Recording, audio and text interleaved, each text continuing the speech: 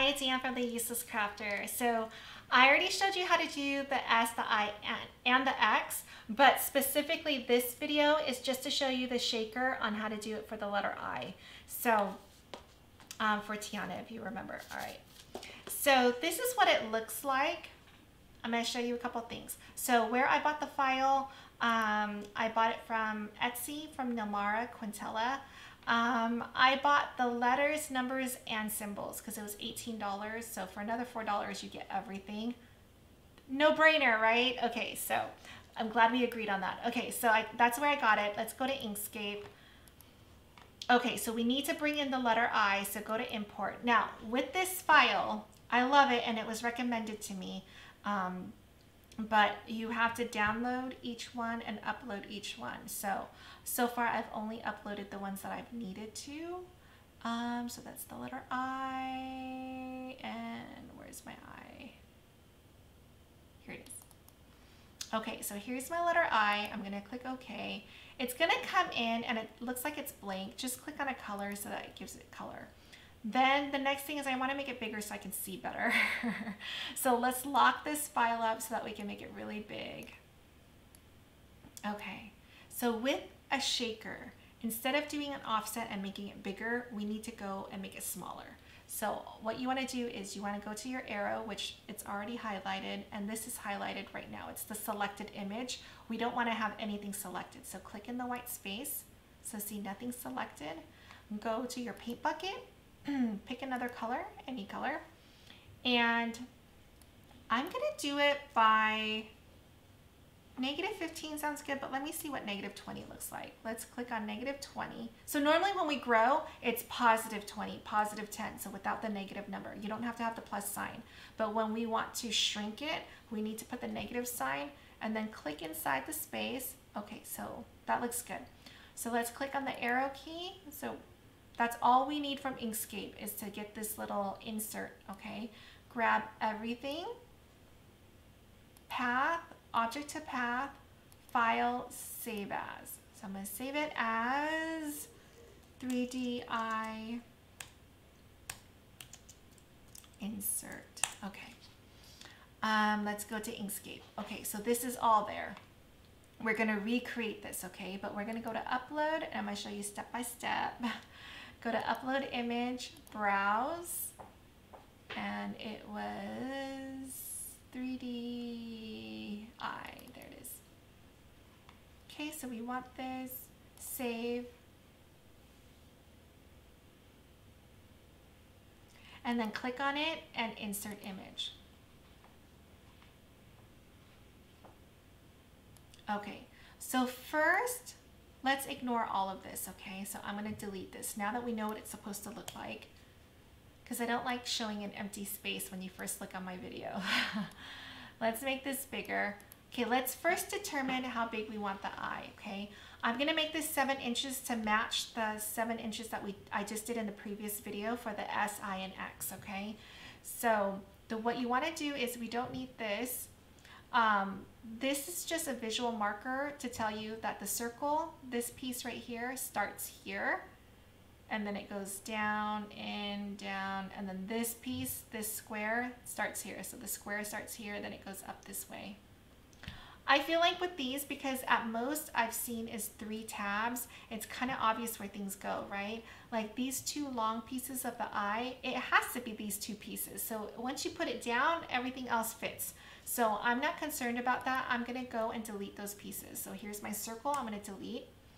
Here's my square, I'm gonna delete. Now, when you're resizing, we wanna resize by the letter. So you want the letter to be the highest thing of all the images that's on the screen. And right now it is, right? Because these 2 inserts, so let's ungroup it for a second. These 2, let's ungroup it a little bit more. Okay, these 2, you just want to make sure it fits within the I, because we're gonna grab everything and resize it so that everything gets resized properly. Okay, all right. So we're gonna grab everything and we're gonna make the height 7 inches. So when our I is 7 inches, all of these pieces now fit, okay? Okay, so let's ungroup this further because it's still grouped. Okay, we need to make our foam, right? Our foam that's going to go around the eye. So I'm going to arrange and bring that to the front just so that we can see it. Okay, what you want to do is you want to grab these two items and you want to go to align and center it. Okay, now that it's centered, you want to slice it. This is now our foam, okay? I'm gonna change it to a different color.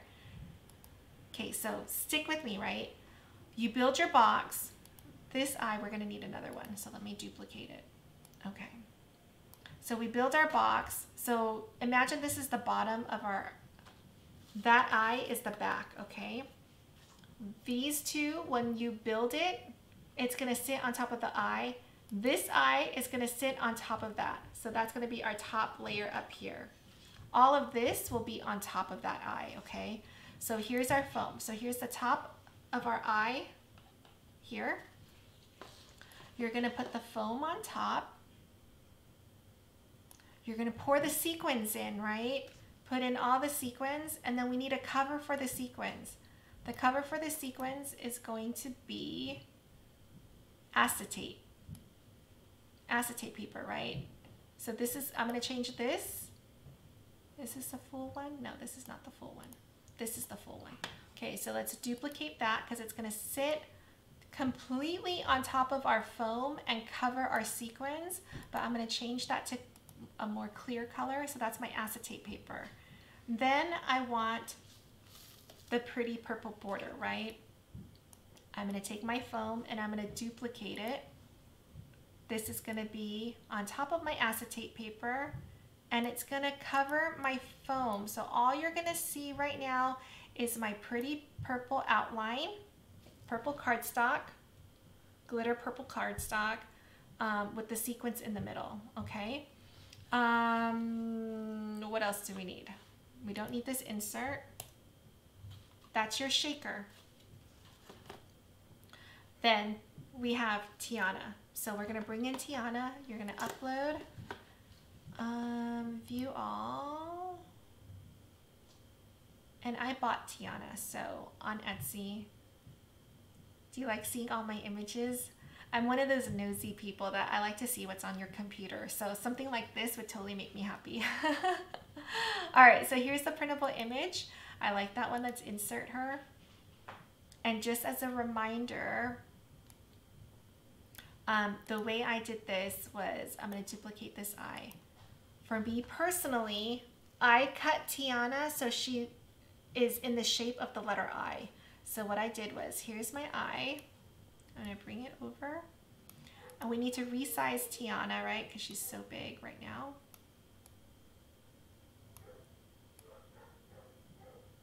And let's bring her to the front. See, I feel like if we did this, you can't tell, is that a T, is that an I? I don't know, could it be any other letter? It could be an L. We might, you know, she might be covering the L there. So the way I did her was I put her on this side and then I grabbed her and I sliced it.